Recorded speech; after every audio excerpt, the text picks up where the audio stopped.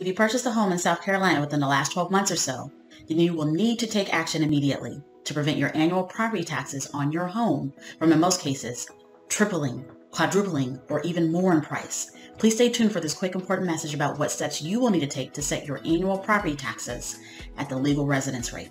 Latoya Lattimore here, broker and team owner of the Lattimore Group.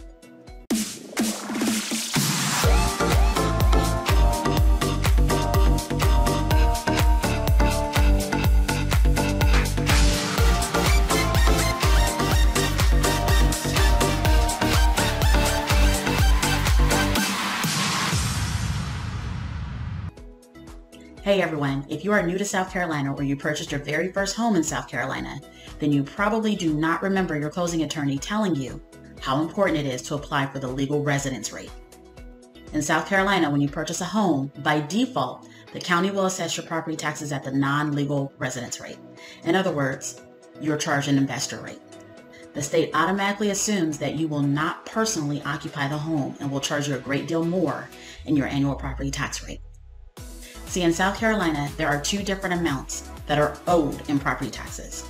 If you claim legal residence, meaning that this home is your legal primary residence, then you can apply for the lower of the two rates. If the home is not your legal residence, or as most understand it, your primary residence, then you will get charged at the much higher non-legal residence rate. The calculation factors for the amount include the taxable value of your property, your legal residence status, the assessment ratio of either 4% or 6%, and something else that's called the millage rate. If legal residence, the assessment ratio is at 4%. If not, then this is at 6%, which in some areas triggers a much larger assessment. From there, the local millage rate is applied to the assessed value to determine the property taxes. Millage rates in South Carolina are site-specific and set annually by local government. Here is a brief side-by-side example of a neighborhood in Richland County, South Carolina, with a taxable value of $284,000 and a millage rate of 0.5805. To the left, you see the legal residence selected and the assessment ratio at 4%.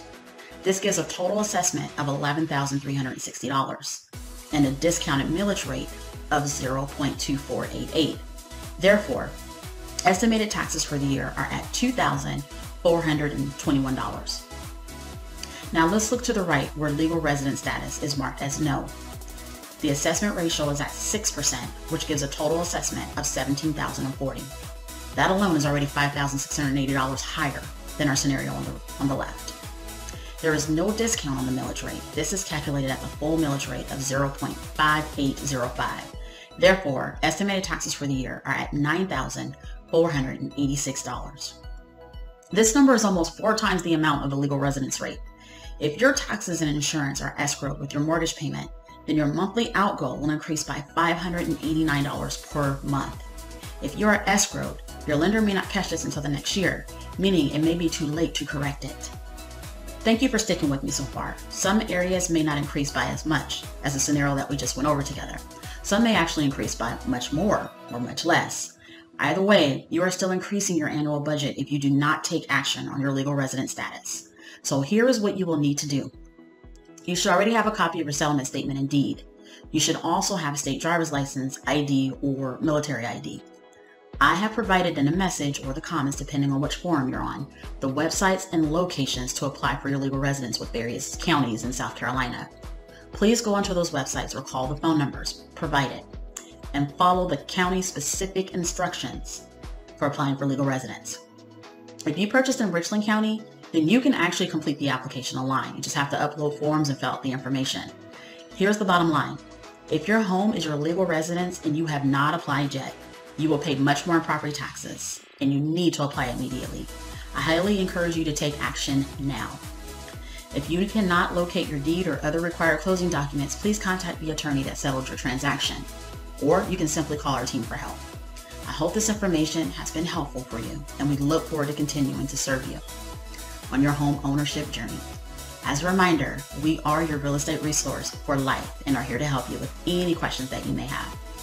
We thank you so much for trusting the Lattimore Group to help you with the purchase of your home, and we'll continue to help you and your loved ones any way that we possibly can. So just give us a call if you need us. Bye-bye for now.